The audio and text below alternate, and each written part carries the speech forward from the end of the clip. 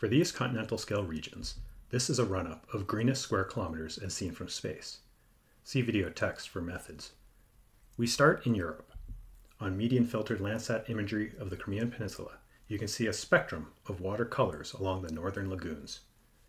From west to east, color transitions from distinctly pink to bluish green to green, associated with a gradient of water chemistry and algae composition.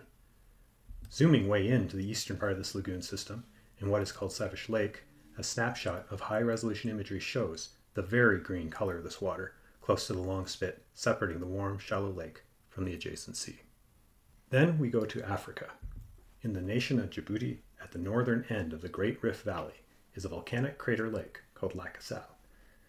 Due to exceptional evaporative losses, the salinity of this lake is about 10 times that of the sea, making it one of the world's most saline bodies of water. It's a closed basin in an extremely hot desert, with its shoreline being the lowest land level elevation on the continent. The greenest square kilometer falls next to the lake's massive halite or sodium chloride crust surface.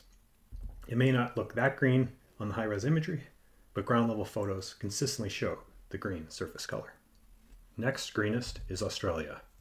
Right against the beautiful southern coast is a small lake called Lake George.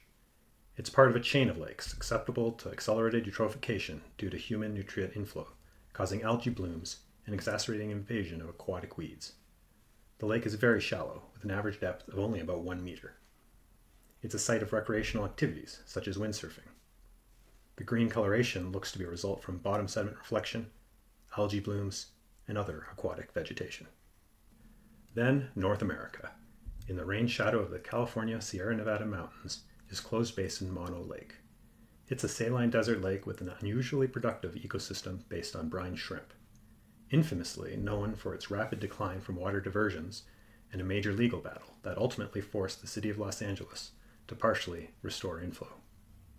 The greenest square kilometer is near the shallow northeastern lake margin, with the widespread green coloration derived from abundant algae and carbonate-rich suspended and bottom lake sediments.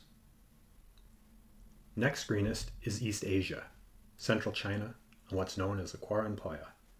Formerly a single lake, now a massive salt flat divided into several sections of smaller salt lakes. The basin is heavily exploited for its huge deposits of valuable salts, minerals, and rare earth reserves. Some parts of the basin are starting to be protected with a national park, and so it's starting to support regional tourism, which is understandable with its incredibly stunning and unworldly environment. Then, South America. I couldn't find any specific information about this remote, high-elevation Andes lake. It's another closed basin in a hyper-arid environment, so likely another saline lake. It's the smallest lake feature in this list, really only captured because the lake falls neatly on a cell center of the square kilometer grid of this analysis. The lake is surrounded by spectacular, fresh volcanic features, presumably with its coloration associated with the lake sediment characteristics and algae growth. The last 3 sites have all involved big steps up in elevation, and surprisingly, from here, we have another step up in elevation to the greenest square kilometer on Earth in West Asia.